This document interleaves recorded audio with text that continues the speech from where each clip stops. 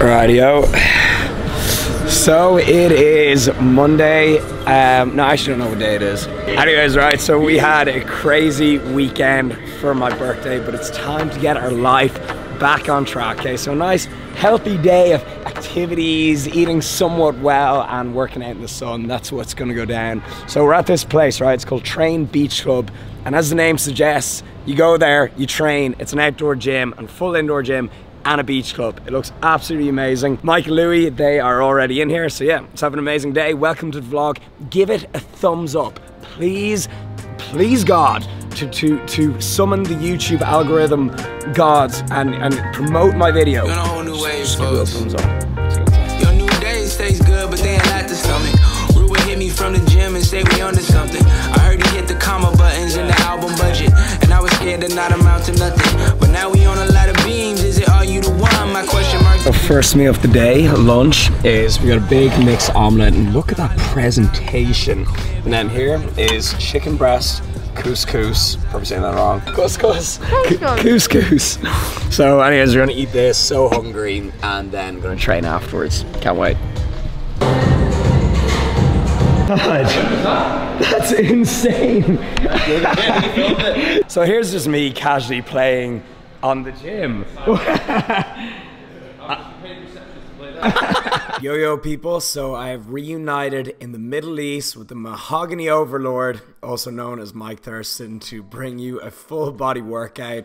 When I'm traveling or miss a training session, I'll often double up or combine my workouts, which ends up being a full body workout most of the time. I've been a fan of full body workouts for quite some time, and I've also recently seen them come back in trend with some other YouTubers do full videos on them, which I think is great. I myself have done a specific video on the full body workout that I personally do, which I'll link in the description box for you all to check out. It's an old video, so expect an updated 2021 to come soon. Overall training going really well, still chipping away at things. I am in holiday mode this week, eating out, training sporadically and enjoying myself, but not too worried about it, as like I said recently, I'm kind of doing my best to stay in shape while enjoying myself, as I know there are some hard times coming starting in March, and I cannot wait. The gym we've been training at this week has been this one right here, Train Beach Club, which is one of the best gyms I've actually ever trained at. It's one of a kind.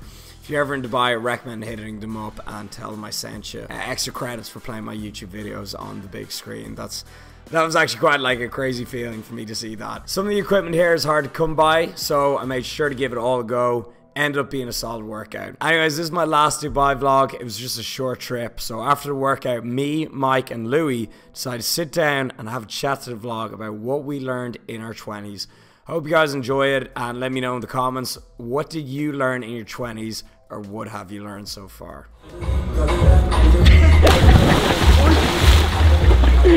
They're like two brothers. People, so seeing it was my birthday over the weekend, I turned the ripe old age of 28, and Mike, you did a video recently on this, kind of some life advice stuff. Top 5 things I learned in 2019. Exactly, so today we're doing 10 things we learned in our 20s, right? So I've got 5. I think Mike's got 5. Louis just going to chime in. Louis still 26, so he's got a lot I'll to learn. add some young yeah, some silly advice in there. Some youth. But right, I'll get the ball rolling here, okay? And first thing I'm going to say is start working on your dreams straight away. Like, I see, those lads, like, Craig and his brother and everything, and, they're so young, and, they're out here. They got a head start, man. They got a head start, and it's like, I started doing YouTube at 22, and it's like, if I started earlier, I'd be like 4 years ahead of where I am now. So it's like, if you're thinking about doing something, stop putting it off. Don't think you're too young, and get that head start, man. In your 20s when you got the most energy, really. So yeah, just start. And also, don't think that it's too late to start YouTube now, because it's definitely not. No. A lot of people are worried that, oh, you started YouTube 6 years ago, 5 years ago, however long it was. There's still so much time, and YouTube is just constantly growing, so it's not going to be too late. And start like anything, like whatever you want, like oftentimes people say, oh, it's oversaturated, this industry or it's not. That industry, like that's just an excuse. So yeah, that's my first tip.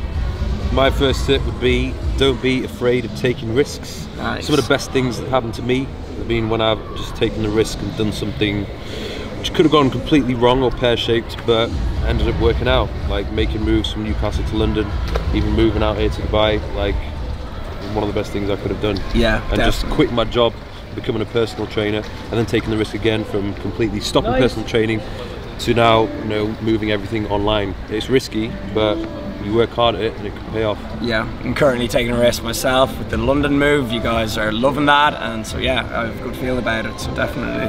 Are you loving it? Yeah, I'm loving it. I'm loving it, man. I feel like I've got a new lease of life, and everyone can even tell in the videos, like, and in the comments, everyone's saying that, so that's a good feeling. So right, point number 2 is, this is kind of a superficial one, but I actually think it's important.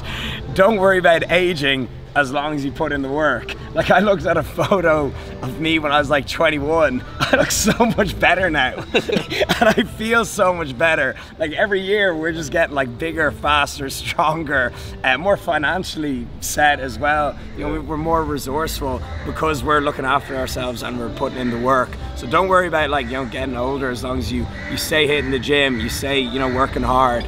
And then you're gonna age well. Like, some people, like, they fear, oh, I don't want to get old, and I'm like, I fucking can't wait till I'm 35. Yeah. Like, that'll be peaking around then. It's a good age to be at right now. Yeah, exactly. So yeah, don't worry about aging, but as long as you maintain yourself, you put in that work. My next point, I'd probably say, stop caring about what other people think. I think especially in my early 20s, I was so bothered about what other people were thinking that it put me off from either speaking my mind, or particularly my YouTube channel. I thought, I didn't know enough, or people were just going to judge me too much. So many times, which I just didn't post things or talk about things because I was too bothered about how people would respond. But now I'm just like, just go for it. Yeah. You're always going to get people who might not agree with you, or going to criticize or say something negative. That's just the way it is. Yeah, I'll never forget when I first started a Facebook page, I was so afraid of putting up a status that when I did, I had like a panic attack and I fell off my chair. It was this talk about macros. I was like, it wasn't even a picture. You just waiting for someone to give you some advice. Yeah, exactly. Like, and they did. They're like, who the fuck do you think you are? And that was years ago. And that, like, the thought of posting a video of myself, oh my god. But like, that's the best thing you can do, is put yourself out there and not care what people think. But it's so mad to think I was literally shit scared of posting a status. And I think that I think it's even like crazy to think that you worry about posting a video or something like that when your whole intention is to help so many people. And there is obviously going to be them people that dislike the video, but like, they're not doing any good in the world. You're the one that's trying to have a positive influence on so many other people. So I wouldn't. Fuck the haters. Be good to the people around you, bring people up, and you'll get that right back. So again, get the right people around you, get a good crew, and treat them well, and like, like, you'll feel great, Like, here we are in Dubai having a great time. We're a happy little family. I feel like everyone benefits from bringing each other up as well. Like, everyone does well together. Yeah, don't be like that person leaving hateful comments online in their mom's basement. Like, that's just not doing anyone any favors. Get out there, be a nice person. My next point, I'd probably say, try and figure out what your strengths are and what you're good at, and play to them. Use them to your advantage. But at the same time, if there is something which is holding you back, like you have like a weakness, let's say for example, you have like terrible people skills, or you're just like really afraid of public speaking or being on camera, depending upon what you want to do and what line of work you're going to be in, if you really suck at something, you might need to work on that. Yeah. Like me, I felt like I was quite good at like coaching people. I could do loads of like stuff one-on-one. I spent thousands of hours training people in person, but when it came to speaking on camera, I used to be like, and like I used to freak out and turn into this mumbling idiot. So I was like, okay, if I'm going to excel in my career, I have to be better at being on camera, be more charismatic. Yeah. And that's something I worked on. I just got a tripod, a camera, recorded myself talking, watched it back, and you improve every time. Yeah, and you'd be surprised that, like, you look at something like that and you'll think, oh, I'll never get good at this, and like, you'd be insanely shocked at how good you can actually get at something if you put in the hours. Like, it's crazy.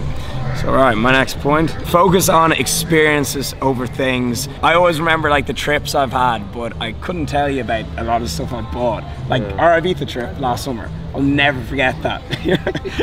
This trip, like so many trips, like even like just countless amounts of stuff. The first time we came to Dubai. That was one of the best trips ever. Insane. And so like, I'll always remember all the experiences and trips and events, But like, I couldn't tell you what I bought on that trip. I couldn't tell you that, but I remember what we did. Like, we were just talking about our safari desert thing. Like, well, that brings on to my next point. Where I was going to say, travel the world as much as you can, because traveling is what has taught me the most and changed me the most as a person. Just by seeing the world, like different cultures, doing different things, and socializing with different people. And you come back like a week in a completely different country. You come back a different person. Whereas if you were to just stay at home doing the same thing, you know, it's life changing. And I know not everybody can do it. You know, some people might have restrictions with work and money and so on, but you know, you can figure out a way. You can make it work. Like, you can prioritize. Anyone that says that they can't travel, you can travel. You just have to be smart with your money. If you're renting a car and it's $1,000 a month or something, ditch the car and get the bus. Like, for like 6 months, and then you're able to travel. Stop getting ranked at the weekend. And so that's the main one. Like, people down the pub and they'll buy 6 pints and a takeaway that they won't even remember, but like, they won't travel Thursday, Friday, Saturday night. And that's why if they save that money every single week. That's like flights. Like, you can fly around Europe for like 40 quid. Exactly. Go on Skyscanner and see what's popping. Exactly. But travel is something that's completely changed me as a person as well, especially over the last 2 years. So right, my next one, we're on number 10, I think, or 9. So this is actually a good one. This is probably my favorite point, and I wrote, you'll never have it all figured out, and you'll always have problems, and you'll need to come up with solutions to them. Like, your humor doesn't change much, or your problems or your thoughts don't change much over time. Like, your parents are kind of like big kids in a way, and like, you think like when you're 19, so maybe someone young watching this, they're like, oh, when I'm 28 I won't have this problem. But it's like, you will. You're always gonna have problems, but you just need to come up with solutions to them. And like, go easy on your elders and your parents, like, cause you know, they go through stuff as well. So but you just need to learn how to deal with shit, and then you overcome anything. My next point is to do with relationships. So for me, like women and stuff, I think in my early 20s, when things don't work out or things come to an end, don't be so bummed out about it, because there is plenty more fish in the sea, and there's no point just being depressed and whining about it. Just go spend time with your mates, go have some fun, and someone new will come into your life. Don't worry about it. There you go. So that's 10 things we learned before our 20s. Maybe we'll ditch the fitness channel and just do life advice. Yeah, we're life coaches now. Yeah, buy our ebook, life ebook. That's even a thing. Right, this is beautiful. The sun's about to set now, so I'm gonna go home, chill for a little bit, then I'm gonna go to dinner, going to Asia. It's one of my favorite restaurants in the world. So, see you guys then. Peace. Life coaches now. Sick. It's literally a vibe. That sums up the video. It's literally a vibe. That's all he's learned. It's every day, bro. That's all he's learned. I'm filming as well. Yeah. Of course it is. This is the extras. I thought he was just holding it. Cupping the ball. Alright, dinner. Right, people, so we're back in JBR. What a nice day. And like, even that conversation we had, like, we were saying how it just flowed. Like, we did that all in one take. And yeah, I hope you guys enjoyed it. Leave it a like if you did. Anyways, we're pretty tired after today for some reason. So we're gonna maybe go look for like a Red Bull, as they don't have White Monster in this country. Mad. And then we're gonna get dressed and go out for dinner and wrap up the vlog.